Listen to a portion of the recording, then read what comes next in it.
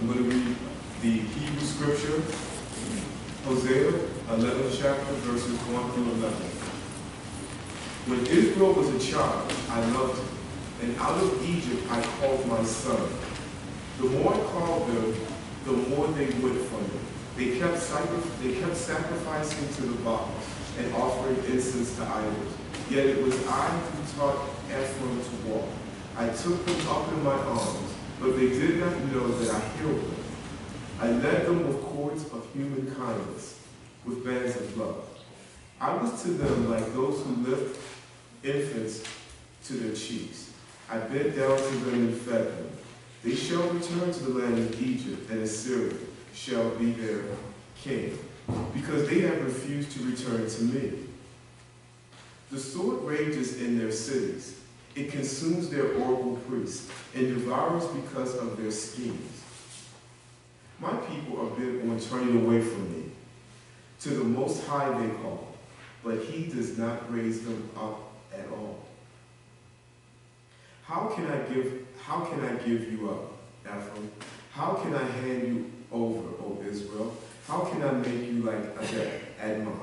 How can I treat you like Zebulun? My heart reposes within me. My compassion grows warm and tender. I will not execute my fierce anger. I will not again destroy Ephraim. For I am God, and no mortal, the Holy One in your midst, and I will not come in wrath. They shall go after the Lord, who roars like a lion. When he roars, his children shall come trembling from the west. They shall come trembling like birds from Egypt, like doves from the land of Assyria. And I will return them to their homes, says the Lord. Galatians 3, verses 1 through 11. So, if you have been raised with Christ, seek the things that are above, where Christ is, seated at the right hand of God. Set your minds on things that are above, not on things that are on earth. For you have died, and your life is hidden with Christ in God. When Christ, who is your life, is revealed, then you also will be revealed with him in glory.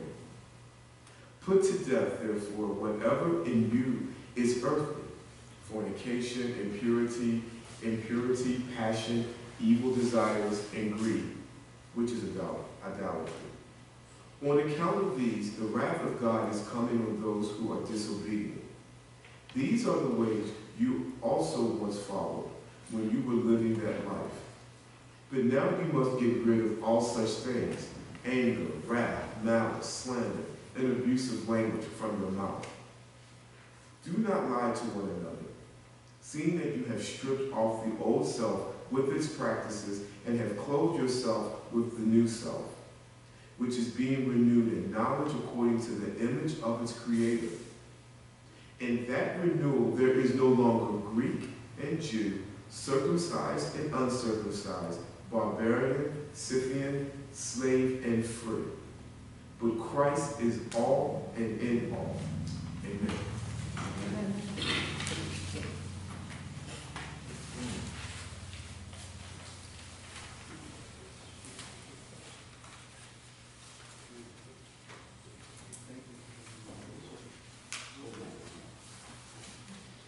You can add to my prayers.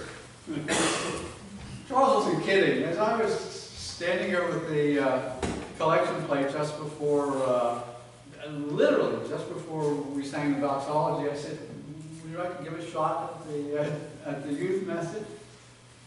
And he didn't say something rude to me or to take a swing up here or anything. So I'm adding him to my prayers of thanksgiving for my church family. Today's gospel lesson comes from Luke's gospel. Luke chapter 12, verses 13 through 21. Someone in the crowd said to him, "Teacher, tell my brother to divide the family inheritance with me." But he said to him, "Friend, who set me to be a judge or arbitrator over you?"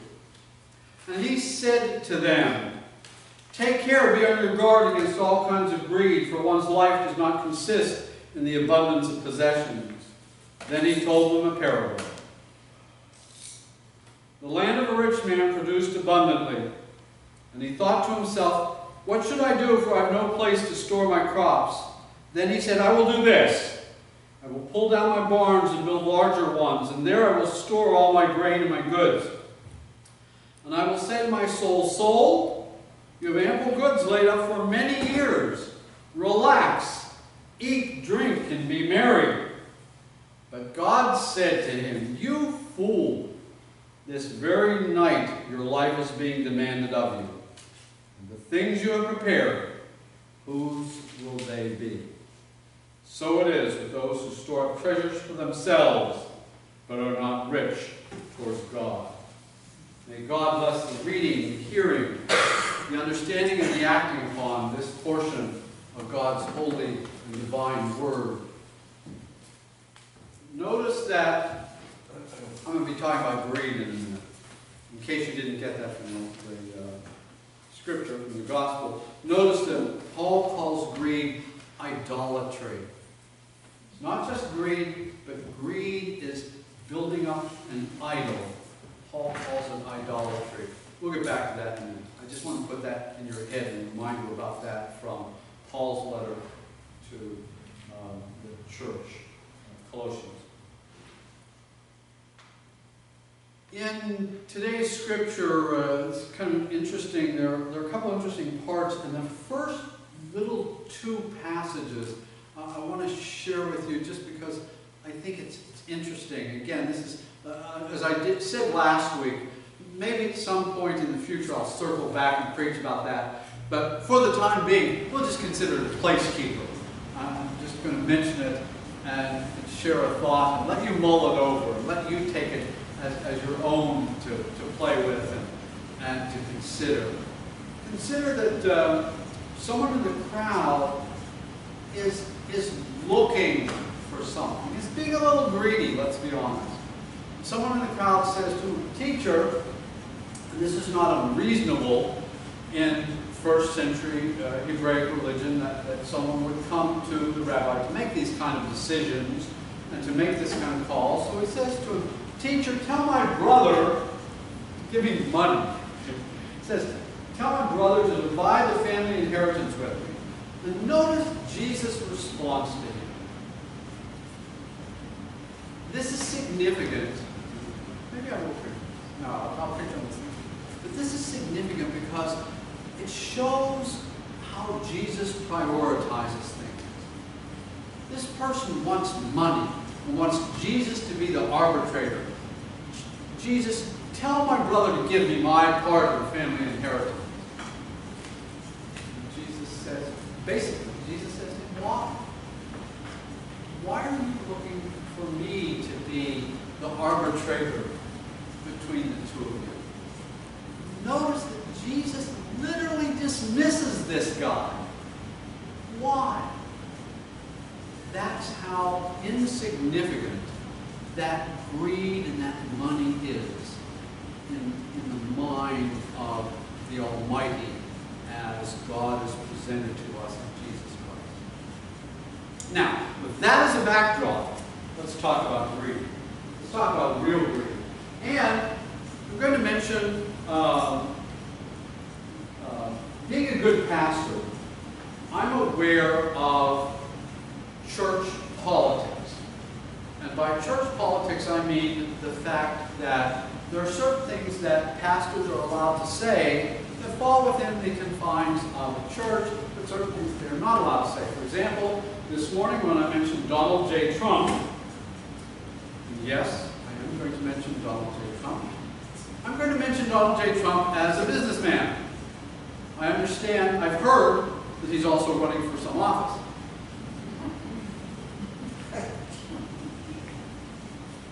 But my reference specifically is to Mr. Trump as a businessman.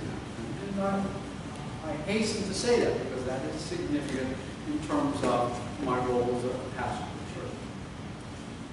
And the reason I say that is because I want to contrast what we're hearing here from Jesus in Luke with regard to a specific comment that Mr. Trump has made. let's think again about what's going on in this passage. In this passage, we hear Jesus saying to, remember this person has just asked him to give him some bucks, give him his brother's bucks, part of the family inheritance. And Jesus says, take care, be on your guard against all kinds of greed, for one's life does not consist in the abundance of possessions. Then he tells a parable. I got to tell you, I'm not without a whole lot of college education. And probably one of the things that I like reading most in the world are Jesus' parables. There are just so many levels and so telling and so much there. We could get lost in one parable for weeks. So he tells a parable, and in this parable, the land of a rich man produced abundant crops, lots of stuff. And he thought to himself, what should I do? We should all have this problem. What should I do? I have so much stuff, and I don't have a place to keep all my stuff. I own so much that I don't have a place to keep everything that I own. This is the protagonist in Jesus' parable. That's the problem he starts out with. I own so much stuff that I don't have a place to keep all my stuff. What am I going to do? So he decides to build a tower and put his name on it. But I'm not joking. He decides to tear down stuff and build new buildings. Big enough for him to keep his stuff. And when he's done tearing down buildings and building new buildings that are large enough for him to keep all of his stuff, what does he say? He's very self-satisfied. He's very pleased with himself. He says, in fact, and we all hear this because it's in our pop culture, it's a pop culture comment, what's left for me to do now except eat, drink, and be merry? Not caring a whole lot for the people around him, is he? What's left for me to do? Talk about a cliche that says, I've got it made, I'm looking out for number one, and I've got it made, you're on your own.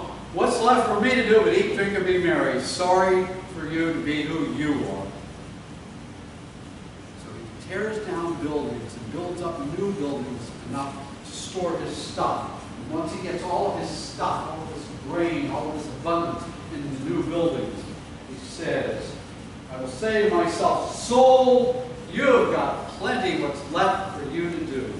But eat, drink, and be merry. And God responds to him in Jesus' parable. We kind of like this part of it. It's like karma. You're going to get what you deserve. So we kind of like this part. God goes back and says, you fool. Let's not... Jesus says, this very night your life is being demanded out of you. Let's move a little bit even beyond the translation. God says to him, you're going to die. Tonight's the night. Yeah, how's that for knowing that the Grim Reaper's like not pounding at your door. This is it. I can't imagine that feeling of God saying, okay, time out. I mean, and Jesus is saying in the parable, God says to him, you fool, you're going to die this night.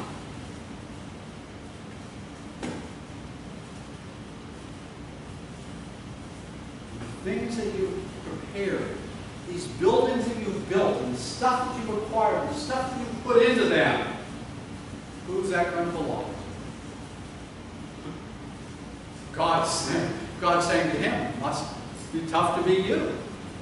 After this rich man said to the poor people around him, after he's got all this stuff, it must be tough to be you. God's saying, it must be tough to be you.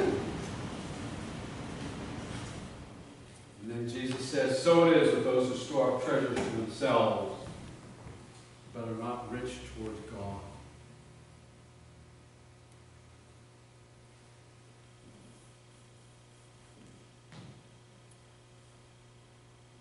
This man believed that life existed in possessions, in money. This man's greed was idolatry. He saw not God, but he saw life in things.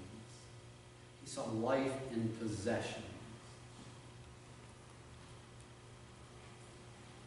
He believed that life was made or built or fulfilled as a result of things that you own. Now, I told you I was going to mention Donald Trump. Contrast, and it's just going to be brief, because there's one particular quote that sticks with me when I read this passage from Luke. Consider what Jesus has told us here in the parable, contrasted with a quote from Mr. Trump, in which Mr. Trump says, and I'm quoting now, "You must be wealthy to be great." That's a quote. You must be wealthy to be great.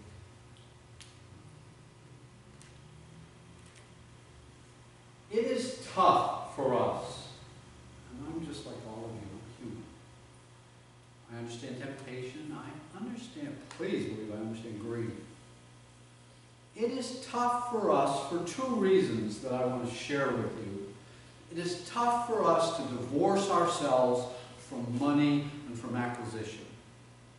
For two very, very powerful, very significant reasons.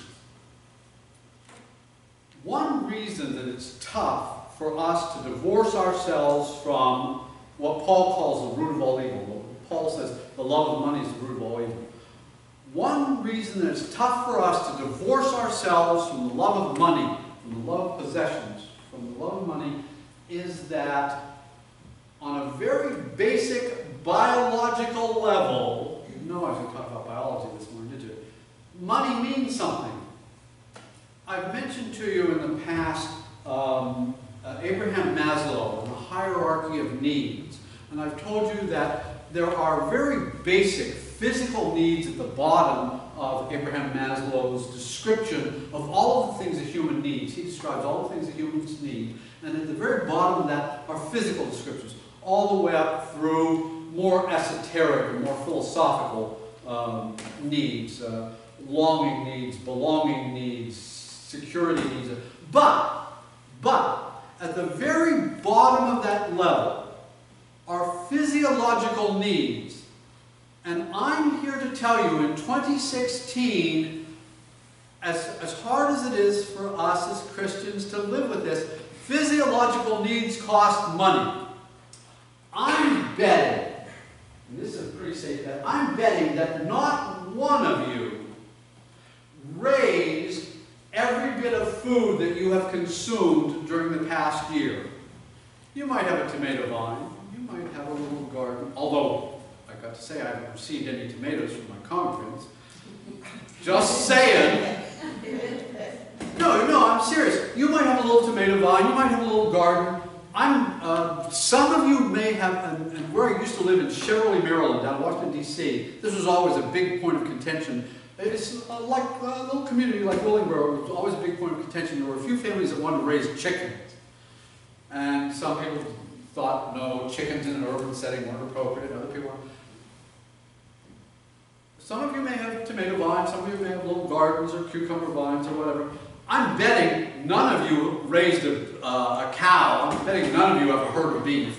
I'm betting none of you raised all the food that you consumed this past year. You would say, oh, I'm going to go ahead. And show of hands, is there anyone in here who raised every bit of food that you've consumed during the past year? And trust me, I'm going to call you on this. No. So the problem is, the first of the two reasons that this scripture is tough for us, that money is significant for us, is that it costs food to go to ShopRite, or it costs money, rather, to go to ShopRite and get food. I've tried. They won't just give me stuff. Even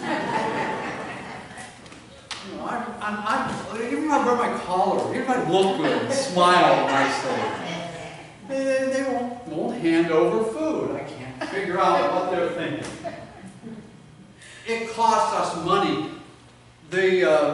I have, what is it, American Water, New Jersey American Water. They'll turn off the water coming in through the pipes if I don't pay for the water. So very basic needs, food and water, are going to cost us money, so we cannot completely divorce ourselves from money. It's just that simple. And that's one of the reasons that money is significant to us, because at some level of existence, money equates to survival. I've got to have stuff. I've got to have food. I've got to have water. A roof over my head is nice. Again, very basic physiological needs. And someone's going to charge me for those. It's that simple. So that's the first reason that money is significant to us, and it's hard for us to divorce ourselves from money. Say, oh, money doesn't mean anything at all to me. Bull! It's probably keeping you alive to some extent, wherever that money's coming from.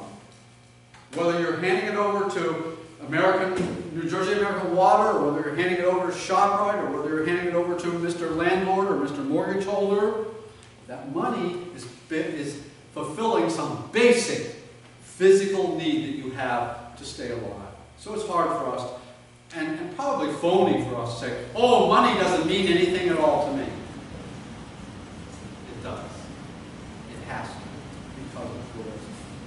The second reason, those of you who have attended the Plato's Cave Study series, this is your moment to shine.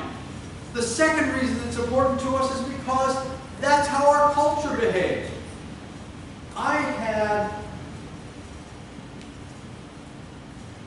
Could you tell the little guys running around the back of my head debating whether or not I want to tell this particular story? I had a regional minister when I was in Settlers Christ, which is our equivalent of our conference minister. I had a regional minister say to a congregation, now imagine our conference minister saying this to you. And I'm, as I told you, I'm being absolutely honest. I'm not even sure how I feel about it. Say to the congregation, you need to give your pastor a raise. And the reason you need to give your pastor a raise is because the only way in our culture that we show appreciation for sustained good performance, good superior service, for a job well done, is money. I'm not sure I'm buying it. But a regional minister said that to a congregation. In our culture, we are married to money. The American dream relates to a picket fence and a house and a chicken in your pot. And I'm actually, right this moment, already regretting having phrased that like that, but no pot jokes later when you're leaving. I don't want to hear it. But the American dream relates to possessions.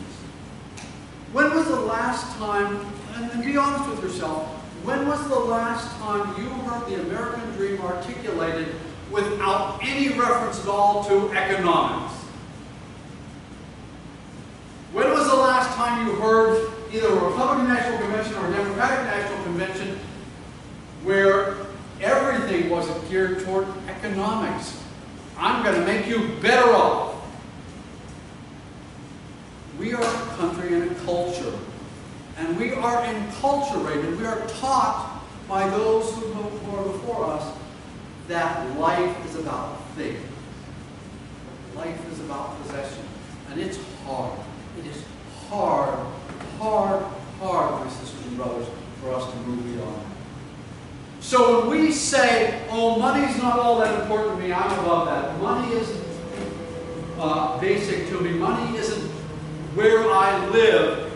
I've got to call you on that because, first of all, it's a basic physiological need, and it's going to provide food. It's going to provide a roof. It's going to provide water.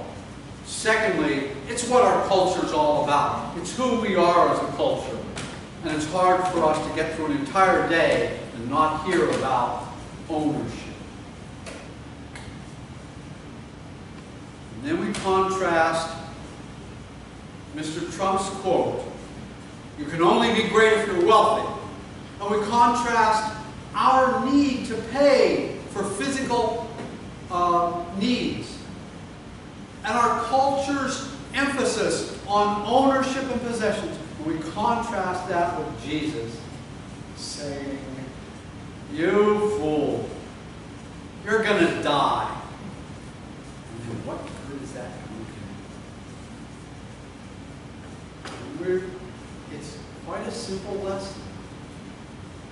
And Jesus wraps it up in that parable and says, it's about richness in God. I expect all of you to eat this week and to drink and to be healthy and come back next week. I expect that. That's your assignment from your pastor. And you're going to need money to do that. I expect you to eat and drink, be healthy, and come back next week. God expects you to eat, drink, be healthy. You're a child of God. You're part of God's creation. You are a beloved part of God's creation. But that all breaks down when money starts replacing richness in God. If that money is keeping you from sharing with your brother or sister, if that money is keeping you from sharing with your neighbor, if that money is keeping you from looking out for that person in need, if that money is keeping you from basic decency and from loving the people around you and caring for the people around you and looking for the people around you, that's no longer richness in God, that's richness in this world, in the world. That's what we've got to look out for. I told you it's a simple lesson. God says, "You fool, you're going to die. What are the good of those possessions going to do?" And God warns us against richness in this world, about failing to look out and care for, to love, and to be decent. And God warns us about not looking out for and striving for richness in God. My prayer for you, my sisters and brothers, is that you may have all that you need, that when you go to ShopRite, you'll be able to pay the bill, but also, much more important, that you will know and have richness in God. Amen.